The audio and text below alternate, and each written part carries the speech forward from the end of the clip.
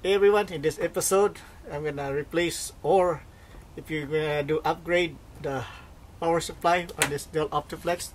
This is the Optiplex 790 MT mini tower, and I'm gonna replace it with a 600 watt thermal take power supply.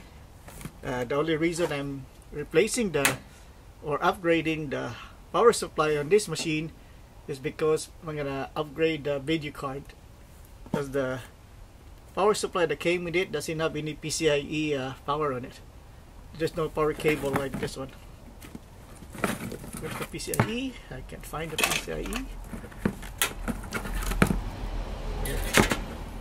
It doesn't have these things. So let's open this up and show you how to replace it. In the back there's 4 screws, so you need to remove 1, 2, 3, 4. So let's remove that first before I open it up. It's not gonna fall because for this one it's locked in. Preferably you put it sideways, but I'm just doing this for demonstration.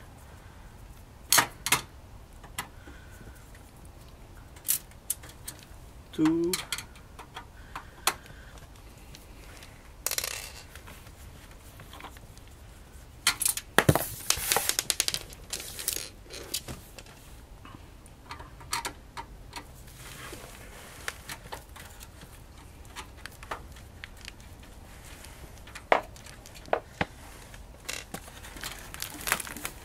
To open the Dell Optiplex, just pull this lever, and here's the power supply. Now we remove the 4 screws. Normally, like I said earlier, you you lie this on the side and remove the screw that way, but I got lazy. So next thing we need to do is remove the power supply. I mean the cables first. Let me see. So remove the motherboard power supply, the 24 pin one. Push this little tab over here, and push that and pull up.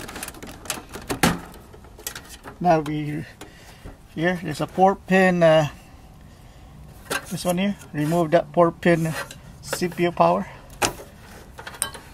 Next, remove the SATA power supply cable,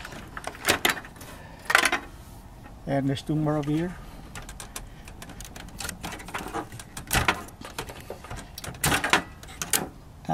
Make sure that thing is attached. Okay, that's all the cables this thing comes with. 1, 2, 3, 4. So that's all the cable that it comes with. 4 SATA cables, 1 24 pin power 24 pin cable, and 4 pin cable. That's it. And now to remove this, there's a little tab over here. You can push down. See the blue with the blue. I don't know if the camera can see it. This one, push that down. All right, so we push this blue thing here, and with your other hand, push this way and left. See, that was easy. Now we put the new power supply in.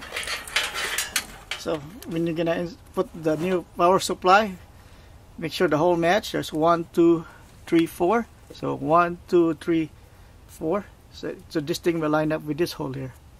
Okay, you can't go the other way. Okay. All right, now to install the new power supply, grab the cables here. Put it in there. And slide it this way. See, there you go. Now you put the screws.